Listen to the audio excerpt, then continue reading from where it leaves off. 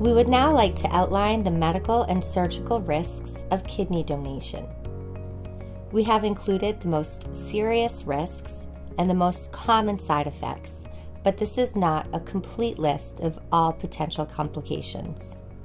While there is a risk of death from kidney donation, it is very rare.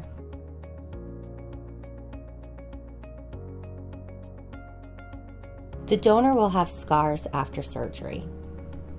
There is also a risk that the donor could develop a hernia, which is when the weakened abdominal muscles causes a pocket of fat or intestine to pop through the muscles.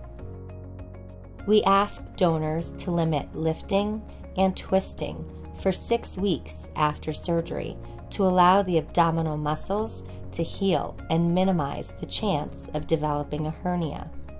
There is also a risk of developing an infection at the incision site.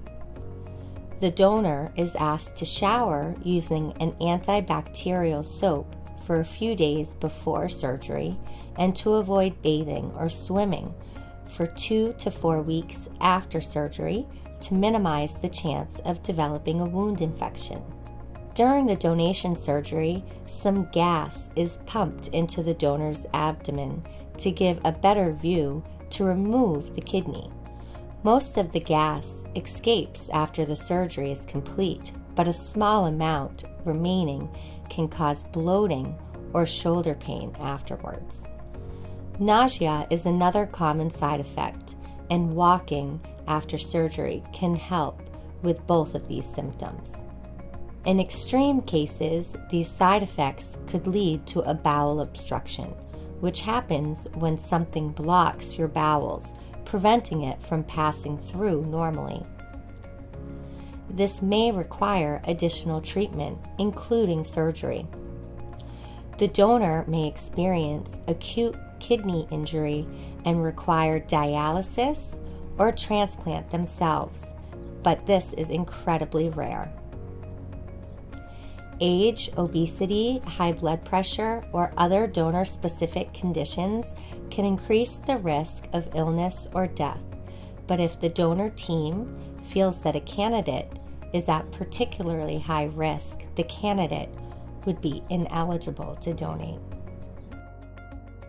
Even though kidney donors are donating about half their overall kidney tissue, on average, donors experience a permanent loss of 25 to 35% of their total kidney function after donation.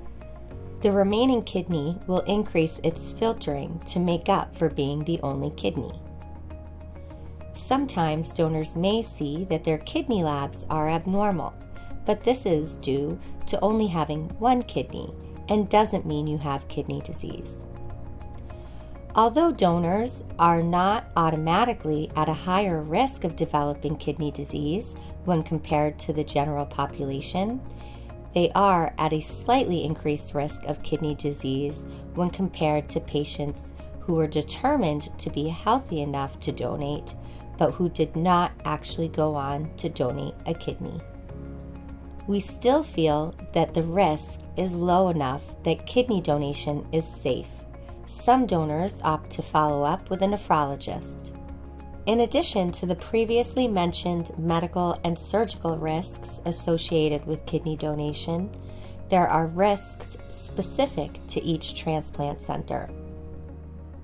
The Scientific Registry of Transplant Recipients, or SRTR, publishes data every 6 months showing the survival of the donor graft or the transplanted kidney in the recipient, and the recipient's survival at 1 month and 1 year after transplant. When you come to Mass General for your initial evaluation, you will receive the most recent SRTR data for Mass General, as well as an expected survival and nationwide survival for comparison. If, during your evaluation, new SRTR data is released, you will receive the updated numbers. If you donate through the paired exchange, you will also receive the SRTR data for the recipient transplant center. Based on the most recent SRTR data, Mass General is a Medicare-approved transplant center. Thank you.